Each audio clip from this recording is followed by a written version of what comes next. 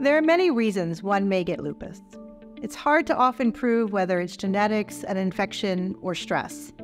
But sometimes we can pinpoint a cause, and that's when it is due to a prescription medication or when it's drug-induced lupus.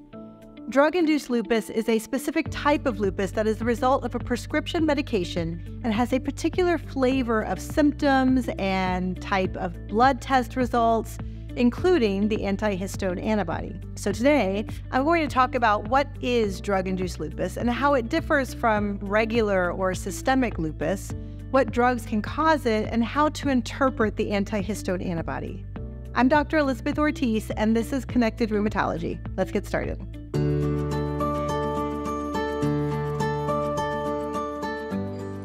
Okay, so let's dive into the details of drug-induced lupus. Drug-induced lupus is a specific form of lupus that occurs when a certain medication triggers an autoimmune reaction that then results in lupus-like symptoms. These symptoms will usually start after taking the medication for several months, although it occurs even after being on the medication for years. We can sometimes get worried that immediate side effects of a medication could be drug-induced lupus, but it usually doesn't happen that quickly. So what does this look like? The symptoms are very similar to what you may think of with classic systemic lupus erythematosus.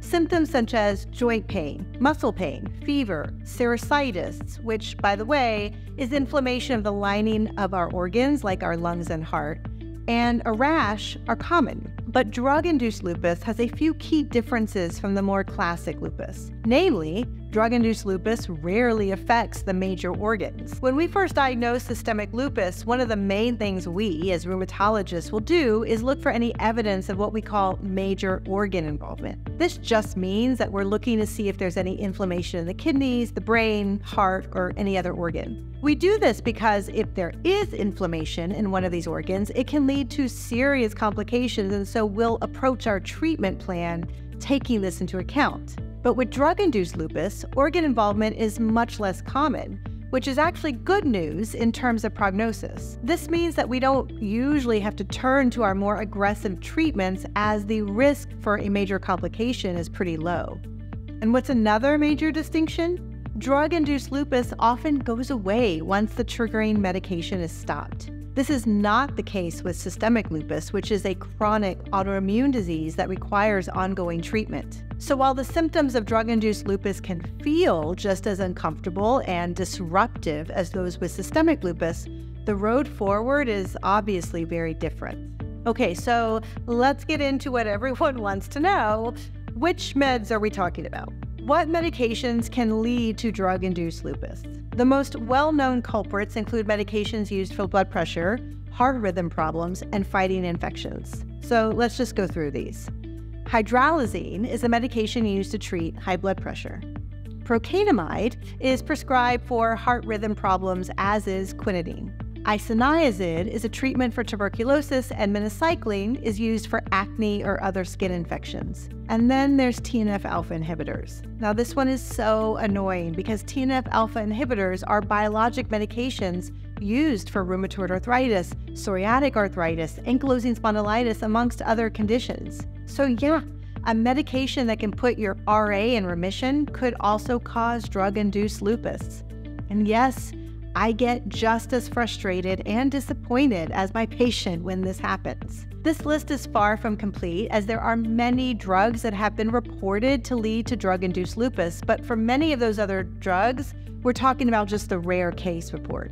Now, not everyone who takes these medications will develop drug-induced lupus. In fact, most won't, as it's relatively rare. But if you're on one of these medications and you start experiencing lupus-like symptoms, it's important to touch base with your doctor. So how do we diagnose drug-induced lupus? It all starts with recognizing the symptoms we talked about earlier: new joint pain, muscle pain, fevers, rash, or serositis. And if you don't know, serositis will feel like chest, rib, or back pain that gets worse with deep breaths, coughing, or laying down. With both drug-induced and systemic lupus, to get started, we need a high level of suspicion, which means we need to be thinking about it. I'm starting to have my suspicions. In order for it to be on the list of things your doctor considers, They need to know what medications you're on, when you started them, and what your symptoms are and when those started. We may assume that our doctors know this information about us, but if we are seeing specialists, as many who are taking the most common offending medications are, sometimes our doctors don't have all these details. This means you need to have this information. And if you need any guidance on how to collect or how to think about your symptoms, download the free Appointment Home Run Handbook. The link is in the description box. This handbook will get you thinking and taking note of your symptoms and your history so you can tell your story so the doc can get you answers. So just like systemic lupus, if drug-induced lupus is being considered, your doc will order blood tests. And although they will order a bunch of tests because, that's what we do, there is one test not usually done that they will order in these circumstances. And that's the anti-histone antibody. The histone antibody is positive in about 95% of drug-induced lupus cases, making it an unusually strong marker for this particular condition. The histone antibody can also be seen in systemic lupus, but it's not positive nearly as often in this type of lupus, so we don't often check it or use it to help us make a diagnosis of systemic lupus. So what is the anti-histone antibody? Well, histones are proteins that help organize our DNA, so they're found in the nucleus of our cell. So you can see how if the target of this antibody, the histone, is found in the nucleus, these antibodies are anti-nuclear antibodies. Thus, people with drug-induced lupus will have a positive ANA, or anti-nuclear antibody. But here's the thing, not everyone with a positive anti-histone antibody has lupus. Some people have low levels without symptoms, so as always, it's not just about the test result, but about your test result in context with your symptoms. Well, what about the other antibodies that we'll often see in lupus, like the anti-double-stranded DNA or the anti-Smith? Well, it's a great question. Interestingly, these antibodies, which are considered classic in systemic lupus, are largely negative in drug-induced lupus. So we have a high suspicion and we check the anti-histone antibody and it comes back positive. What now? Well, we stop the offending medication, maybe start some prednisone or other anti-inflammatory medication, and watch as the symptoms and the antibody levels resolve.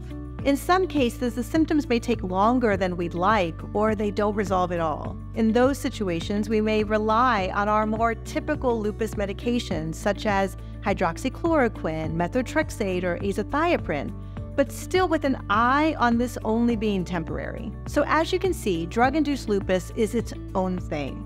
Despite sharing a name and many symptoms of the classic systemic lupus, drug-induced lupus requires a different set of testing and a different approach to treatment. If you find yourself on any of the medications listed and now have new symptoms, ask your doctor if drug-induced lupus should be considered and if you should have your anti-histone antibody checked. If you have had the antibody checked and it has returned positive, discuss with your doctor whether your symptoms match those of drug-induced lupus, as remember, many can have the antibody without having the condition. As I am always reminding everyone within earshot, lab results like these are just one piece of the puzzle when it comes to understanding an autoimmune disease. I hope you found this video helpful and have a better understanding of drug-induced lupus and the anti-histone antibody. If you want to learn more about autoimmune blood testing and the ANA in particular, I recommend watching this video next. And don't forget to download the Appointment Home Run Handbook to prepare for your next doctor's appointment. Thanks, and we'll see you next time.